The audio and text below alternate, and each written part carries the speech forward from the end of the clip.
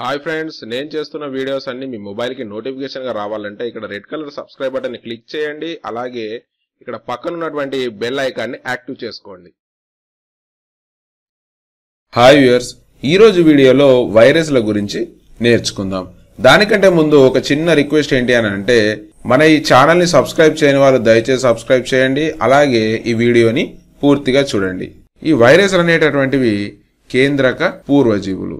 ఇంతకు వైరస్లు అంటే అర్థం ఏంటి అని అంటే పాయిజన్. దాన్నే మనం ఏమంటాం, తెలుగులో విషం అని అంటాం. వైరస్లు అంటే అర్థం ఏంటి అని అంటే విషం అని అర్థం. ఈ వైరస్ అనే పదాన్ని ఎక్కడి నుంచి గ్రహించడం జరిగిందనంటే లాటిన్ భాష నుంచి గ్రహించడం అనేటటువంటిది జరిగింది. ఈ వైరస్లను మొట్టమొదటిసారిగా కనుగొన్నటువంటి శాస్త్రవేత్త ఎవరు అని అంటే ఐవనోస్కి. వైరస్ అనేటటువంటి పదాన్ని మొట్టమొదటిసారి ఉపయోగించినటువంటి వారు ఎవరు అని అంటే బైజరింగ్ అనేటటువంటి శాస్త్రవేత్త ఉపయోగించడం జరిగింది. అంతేకాకుండా వైరస్ల గురించి అధ్యయనం చేసేటటువంటి శాస్త్రాన్ని ఏమంటామనంటే వైరాలజీ అని అంటాం. వైరస్ల గురించి అధ్యయనం చేసే శాస్త్రాన్ని మనం ఏమంటామనంటే వైరాలజీ అని అంటాం. వైరస్లనే మనం ఏమంటామనంటే virus are not truly living అని అంటాం. అంటే వాస్తవానికి ఏంటి అని అంటే వైరస్లు అనేటటువంటివి ఆతిథేయి కణాల వెలుపల వైపు, అంటే ఏదైనా హోస్ట్ ఉందనుకోండి, హోస్ట్ వెలుపల వైపు అవి ఏ విధంగా ఉంటాయంటే నిర్జీవంగా ఉండిపోతాయి అన్నమాట. అవి ఏ విధంగా ఉంటాయి, నిర్జీవంగా ఉండిపోతాయి. ఒకవేళ వైరస్లు అనేటటువంటివి ఆతిథేయిలోకి ప్రవేశించినట్టయితే అవి ఏ విధంగా మారిపోతాయంటే సజీవాలుగా మారిపోవడం జరుగుతుంది. ఆతిథేయి లోపలికి ప్రవేశించిన తర్వాత, అంటే ఏదైనా ఒక జీవం ఉన్నటువంటి ఆతిథేయిలోకి ప్రవేశించినప్పుడు ఆ జీవి లోపల ఏం జరుగుతుందనంటే ఈ వైరస్లు అనేటటువంటి వ్యాప్తి చెంది వైరస్లు అనేటటువంటివి విపరీతంగా వ్యాప్తి చెందడం అనేటటువంటిది జరుగుతుంది. ఈ విధంగా ఆతిథేయి వెలుపలనేమో నిర్జీవంగా ఉండి ఆతిథేయి లోపలనేమో సజీవంగా ఉండడం వల్ల వీటిని ఏమంటారనంటే వీటిని నిర్జీవులకు మరియు సజీవులకు సంధానకర్తగా పిలవడం అనేటటువంటి జరుగుతుంది. ఇక్కడ చూసారా, అంటే ఆతిథేయి వెలుపల ఏ విధంగా ఉంటుందనంటే నిర్జీవంగా ఉంటుంది, ఆతిథేయి లోపల ఏ విధంగా ఉంటుందంటే సజీవంగా ఉంటుంది. కాబట్టి వీటిని ఏమంటారనంటే నిర్జీవులకు మరియు సజీవులకు సంధానకర్తగా పిలవడం జరుగుతుంది. వీటి పిలవడం జరుగుతుందనంటే వైరస్లను పిలవడం జరుగుతుంది. ఇది మీరు ఇంపార్టెంట్ గా గుర్తుంచుకోవాల్సినటువంటి అంశం. ఈ వైరస్లు అనేటటువంటివి బ్యాక్టీరియాల కంటే కూడా చాలా చిన్నవి. ఎందుకనంటే బైజరింగ్ అనేటటువంటి శాస్త్రవేత్త ఏం చేశాడనంటే ఒక ఫిల్టర్ ద్వారా బ్యాక్టీరియాలను వడబోసినప్పుడు బ్యాక్టీరియాలు అనేటటువంటివి ఆగిపోవడం జరిగింది. కానీ ఆ ఫిల్టర్ రంధ్రాల ద్వారా వైరస్లు అనేటటువంటివి వడబోతకు గురి కావడం జరిగింది. అంటే బ్యాక్టీరియా కంటే కూడా పరిమాణం లోపల వైరస్లు అనేటటువంటివి చాలా చిన్నవిగా ఉండడం జరుగుతుంది. వీటిని మనం ఎలక్ట్రానిక్ మైక్రోస్కోప్ల ద్వారా మాత్రమే చూడగలుగుతాం. వైరస్ల యొక్క పరిమాణం అనేటటువంటిది 5 నుంచి 300 నానోమీటర్ల మధ్య ఉండడం జరుగుతుంది. వైరస్ల లోపల అతి చిన్న వైరస్ ఏంటి అని అంటే F2 బ్యాక్టీరియోఫాజ్. ఇది ఏంటనంటే వైరస్ల లోపల అతి చిన్నదైనటువంటి వైరస్. అదేవిధంగా అతిపెద్ద వైరస్ ఏంటి అనంటే వాక్సినియా వైరస్. ఇది ఏంటి అనంటే వైరస్ల లోపల అతి పెద్దదైనటువంటి వైరస్. ఇది 400 నానోమీటర్లు ఉండడం అనేటటువంటిది జరుగుతుంది.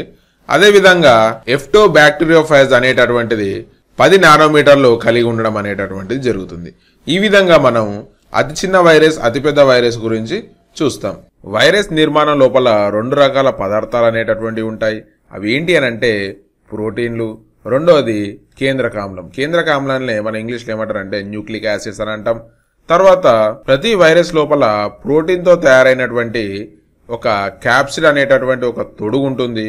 అందులోపల జన్యు పదార్థం అనేటటువంటిది ఉండడం జరుగుతుంది. ప్రతి వైరస్ లోపల ప్రోటీన్ తో తయారైనటువంటి క్యాప్సిడ్ అనేటటువంటి ఒక తొడుగు ఉంటుంది. ఇందులోపల మనకు జన్యు పదార్థం అనేటటువంటిది కనిపించడం జరుగుతుంది. ఇంతకు జన్యు పదార్థం అంటే ఏంటి అని అంటే అది ఆర్ఎన్ఏ కావచ్చు లేదా డిఎన్ఏ కావచ్చు. ఇక్కడ మనం గుర్తుంచుకోవాల్సిన విషయం ఏంటంటే వైరస్ల లోపల డిఎన్ఏ గాని ఆర్ఎన్ఏ గాని రెండు ఉండవు, ఏదో ఒకటి మాత్రమే ఉంటుంది. అయితే డిఎన్ఏనైనా ఉంటుంది లేదా ఆర్ఎన్ఏనైనా ఉంటుంది. అంతేకాని డిఎన్ఏ మరియు ఆర్ఎన్ఏ రెండు కలిసి మాత్రం వైరస్ల లోపల మనకు కనిపించవు. ఇది కూడా ఇంపార్టెంట్ గా మీరు గుర్తుంచుకోవాల్సినటువంటి విషయం. అయితే మొక్కలకు సంబంధించినటువంటి వైరస్లు ఎలాంటి వైరస్లు అంటే అవి సింగిల్ స్టాండర్డ్ ఆర్ఎన్ఏను కలిగి ఉన్నటువంటి వైరస్లు. మనం ఈజీగా ఐడెంటిఫై చేయొచ్చు. మొక్కలలో వచ్చేటటువంటి వైరస్ల లోపల జెనెటిక్ మెటీరియల్ ఏది ఉంటుందని అంటే సింగిల్ స్టాండర్డ్ ఆర్ఎన్ఏ అనేటటువంటిది కలిగి ఉంటుంది.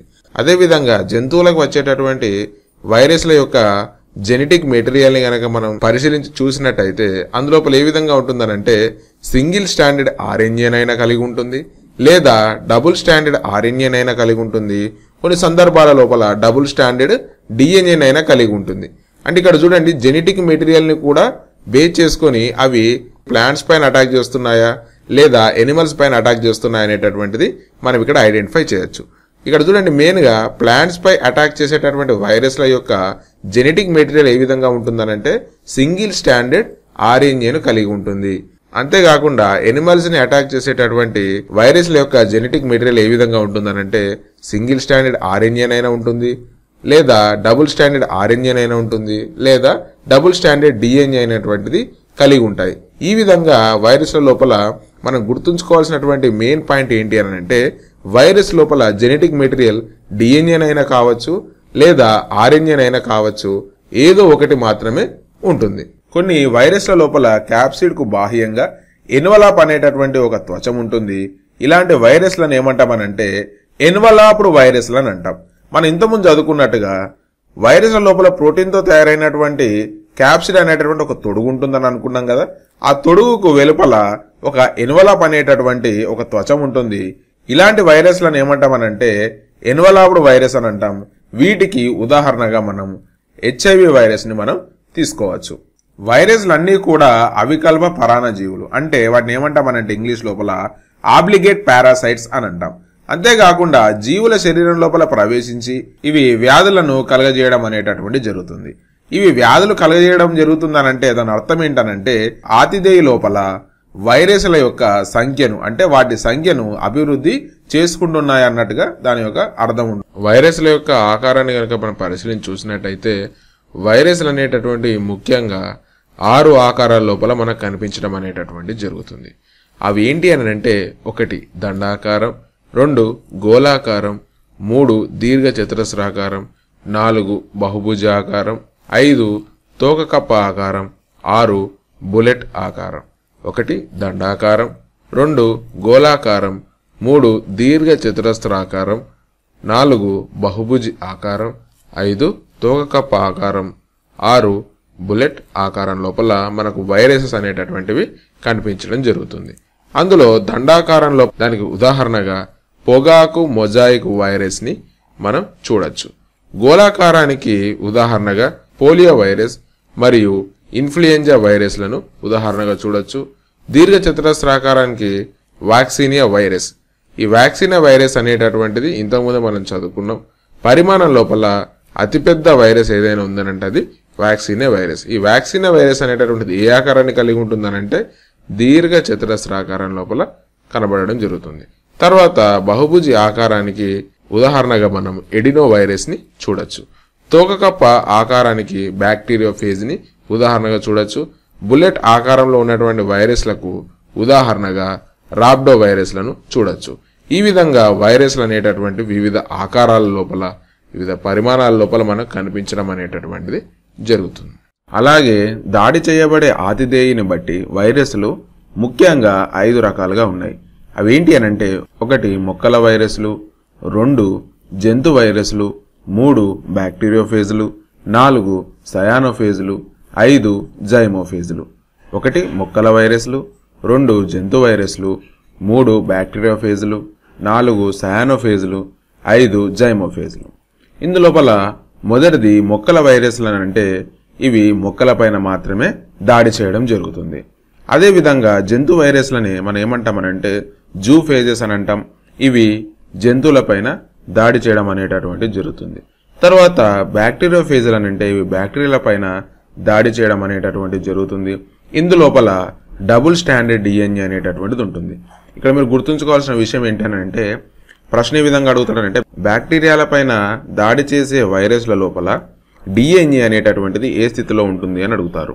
అప్పుడు మీరు డబుల్ స్టాండర్డ్ డిఎన్ఏ అని చెప్పి మీరు చూస్ చేసుకోవాల్సి ఉంటుంది. అలాగే సయానోఫేజ్లు అని అంటే ఇవి నీలి ఆకుపచ్చ శైవలాల పైన దాడి చేయడం జరుగుతుంది. వీటిలో కూడా డబుల్ స్టాండర్డ్ డిఎన్ఏ అనేటటువంటిది మనం చూడొచ్చు. తర్వాత జైమోఫేజ్లు అని అంటే ఇవి ఈస్ట్ కణాల పైన దాడి చేయడం అనేటటువంటిది జరుగుతుంది. ఈ విధంగా మనం దాడి చేయబడే ఆతిథేయుని బట్టి వైరస్లను 5 రకాలుగా మనం చూడొచ్చు. వైరస్ల లోపల ప్రత్యుత్పత్తి వ్యవస్థను కనుక మనం చూసినట్టయితే 2 రకాల చక్రాలు అనేటటువంటి మనం ఇందులోపల అబ్జర్వ్ చేయొచ్చు. అవి ఏంటి అని అంటే ఒకటి లైటిక్ చక్రము, 2 లైసోజెనిక్ చక్రము. ఇందులో లైటిక్ చక్రం అంటే ఏంటి అని అంటే బ్యాక్టీరియోఫేజులు బ్యాక్టీరియా పైన దాడి చేసి ఆతిథేయ కణంలోకి ఆ బ్యాక్టీరియోఫేజ్లో ఉన్నటువంటి జెనెటిక్ మెటీరియల్ ని ఇంజెక్ట్ చేసిన తర్వాత అందులోపల బ్యాక్టీరియోఫేజ్ యొక్క తల భాగము, తోక భాగము లాంటివన్నీ కూడా విడివిడి భాగాలను ఏర్పరచుకొని కొంతకాలం తర్వాత అవన్నీ కూడా ఒక బ్యాక్టీరియోఫేజ్ లాగా ఏర్పడిన తర్వాత అప్పుడు ఏమైపోతుందనంటే ఆ హోస్ట్ సెల్ ఏదైతే ఉంటుందో, ఆ ఆతిథేయ బ్యాక్టీరియా ఏదైతే ఉంటుందో అది పగిలిపోయి అందులో నుంచి బ్యాక్టీరియోఫేజ్లు అనేటటువంటివి డైరెక్ట్గా బయటకు రావడాన్ని ఏమంటామనంటే మనం లైటిక్ సైకిల్ లేదా లైటిక్ చక్రం అని అంటాం. దీన్ని 1940వ సంవత్సరం లోపల మ్యాక్స్ డెల్ బ్రాక్స్ కనుగొనడం అనేటటువంటిది జరిగింది. అదేవిధంగా 2వ సైకిల్ అయినటువంటి లైసోజెనిక్ చక్రం అంటే ఏంటి అని అంటే బ్యాక్టీరియోఫేజ్లో ఉన్నటువంటి జెనెటిక్ మెటీరియల్ని బ్యాక్టీరియాలోకి విడుదల చేసిన తర్వాత ఈ జెనెటిక్ మెటీరియల్ ఏదైతే ఉందో బ్యాక్టీరియాలో ఉన్నటువంటి జెనెటిక్ మెటీరియల్తో కలిసి, అంటే ఇక్కడ జెనెటిక్ మెటీరియల్ అంటే ఏంటి అని అంటే డిఎన్ఏ అన్నమాట. అంటే బ్యాక్టీరియోఫేజ్ యొక్క డిఎన్ఏ బ్యాక్టీరియాలోకి ప్రవేశించిన తర్వాత బ్యాక్టీరియాలో కూడా మనకు డిఎన్ఏ కనిపిస్తుంది కదా, ఆ డిఎన్ఏ తోటి ఇవి 2 కూడా కలిసిపోవడం అనేటటువంటి జరుగుతుంది. బ్యాక్టీరియా డిఎన్ఏ మరియు బ్యాక్టీరియోఫేజ్ యొక్క డిఎన్ఏ 2 కలిసిపోయి ఒకే డిఎన్ఏగా ఏర్పడ్డాన్ని ఏమంటామనంటే ప్రోఫేజ్ దశ అని అంటాం. ఈ దశలో ఉన్నటువంటి బ్యాక్టీరియా ఏమైపోతుందనంటే బ్యాక్టీరియా ఏమైపోతుంది సమానంగా విచ్చిత్ అనేటటువంటి జరిగి 2 బ్యాక్టీరియాలుగా ఏర్పడుతుంది. ఈ 2 బ్యాక్టీరియాలుగా ఏర్పడ్డ వాటిలో కూడా మనకేం కనిపిస్తుంది అని అంటే ఈ ప్రోఫేజ్ దశ అనేటటువంటిది అదే విధంగా కంటిన్యూ అయిపోతుంది. ఇక్కడ ప్రోఫేజ్ దశ అంటే ఏంటి అని అనుకుంటున్నాం మనం. ప్రోఫేజ్ దశ అంటే ఏంటి అని అంటే బ్యాక్టీరియాలో ఉన్నటువంటి డిఎన్ఏ మరియు బ్యాక్టీరియా ఫేజ్లో ఉన్నటువంటి డిఎన్ఏ 2 కలిసి ఉన్నటువంటి ఆ ఏదైతే డిఎన్ఏ స్ట్రక్చర్ ఉంటుందో అది 2 బ్యాక్టీరియాలలో కూడా మనకు కనబడుతుంది. ఈ విధంగా బ్యాక్టీరియా ఏ విధంగా అయితే విచ్చితి చెందుతుందో అదే విధంగా ఈ ప్రోఫేజ్ దశ అనేటటువంటిది కూడా ఆ బ్యాక్టీరియాలో ఉండడం జరుగుతుంది. తర్వాత ఏం జరుగుతుందనంటే ఈ ప్రోఫేజ్ దశలో ఉన్నటువంటి ఏదైతే డిఎన్ఏ ఉంటుందో ఆ డిఎన్ఏ మళ్ళీ అయిపోతుందంటే మళ్ళీ విడిపోవడం అనేటటువంటి జరుగుతుంది. ఏ విధంగా విడిపోతుంది అని అంటే bacteria phase DNA bacteria ఫేజ్కి, bacteria DNA బ్యాక్టీరియాగా విడిపోయి మళ్ళీ ఈ bacteria phase DNA ఏమైపోతుందనంటే bacteria phase యొక్క భాగాలను తయారు చేసుకోవడం అనేటటువంటి జరుగుతుంది. ఈ విధంగా భాగాలను తయారు చేసుకున్న తర్వాత మరలా ఇది ఏమైపోతుందనంటే బ్యాక్టీరియా నుంచి విచ్చితి చెంది బ్యాక్టీరియా ఫేజ్లు అనేటటువంటివి విడుదల కావడం అనేటటువంటిది జరుగుతుంది. ఇక్కడ మీరు అబ్జర్వ్ చేసినట్టయితే ఏమి అబ్జర్వ్ చేశారనంటే మనకి ఇక్కడ ప్రోఫేజ్ దశ అనేటటువంటిది అబ్జర్వ్ చేశారు. ఈ ప్రోఫేజ్ దశలో ఉన్నటువంటి బ్యాక్టీరియా పిల్ల బ్యాక్టీరియాలు అనేటటువంటిది ఏర్పడ్డప్పటికీ కూడా ఈ ప్రోఫేజ్ దశ అనేటటువంటిది కంటిన్యూ కావడం జరిగింది. చివరగా ఏమైపోయిందనంటే ప్రోఫేజ్ దశ అనేటటువంటిది మళ్ళీ ఏమైపోయింది విడిపోవడం జరిగింది. అంటే బ్యాక్టీరియా ఫేజ్ డిఎన్ఏ బ్యాక్టీరియా ఫేజ్కి, తర్వాత బ్యాక్టీరియా డిఎన్ఏ బ్యాక్టీరియా 2 కూడా సపరేట్ అయిపోయిన తర్వాత బ్యాక్టీరియా ఫేజ్ డిఎన్ఏ బ్యాక్టీరియా లోపల బ్యాక్టీరియా ఫేజ్ యొక్క చిన్న చిన్న దేహ ముక్కలను ఏర్పాటు చేసుకోవడం అనేటటువంటి జరుగుతుంది. చివరగా బ్యాక్టీరియా విచ్చితి చెంది అందులో నుంచి పిల్ల బ్యాక్టీరియా ఫేజ్లు అనేటటువంటి బయటకు విడుదల కావడం జరుగుతుంది. ఈ విధంగా మనం లైటిక్ సైకిల్, లైసోజెనిక్ సైకిల్ గురించి మనం నేర్చుకుంటాం. ఈ విధంగా మనం వైరస్ల గురించి నేర్చుకుంటాం. మనం ఈ వీడియో లోపల వైరస్ అంటే ఏంటో నేర్చుకున్నాం. వైరస్ అని అంటే ఒక విష పదార్థం లేదా విషం అని మనం నేర్చుకున్నాం. తర్వాత వైరస్లను మొట్టమొదటిసారి కనుక్కున్నటువంటి వ్యక్తి ఎవరనంటే అవెనోస్కి అని నేర్చుకున్నాం. అంతేకాకుండా బైజెరిక్ అనేటటువంటి వ్యక్తి వైరస్ అనే పదాన్ని మొట్టమొదటిసారిగా చెప్పాడని చెప్పి కూడా మనం నేర్చుకున్నాం. అంతేకాకుండా వైరస్ల యొక్క ఆకారాలు ఏ విధంగా ఉన్నాయనేది నేర్చుకున్నాం. తర్వాత దాడి చేయబడే ఆతిథేయుని బట్టి వైరస్లు అనేటటువంటి 5 రకాలుగా ఉన్నాయని కూడా మనం నేర్చుకున్నాం. మనం చివరిగా నేర్చుకున్నటువంటి విషయం ఏంటంటే వైరస్ల యొక్క ప్రత్యుత్పత్తి ఏ విధంగా జరుగుతుంది అనేది మనం నేర్చుకున్నాం. అందులోపల మనం లైటిక్ జీవిత చక్రం గురించి నేర్చుకున్నాం. తర్వాత లైసోజెనిక్ జీవిత చక్రం గురించి నేర్చుకున్నాం.